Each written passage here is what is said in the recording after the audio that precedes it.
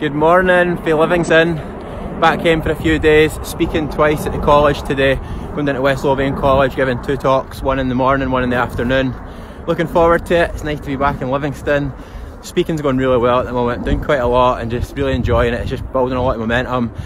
I'm loving it. I'm getting better at it. I'm getting more confident. The more I get better and more confident, the better I do. The better I do, the more confident I get. It's just rolling the snowball down the hill, positive momentum, everything going in the right direction. And it's nice to be home, nice to be back in Livingston.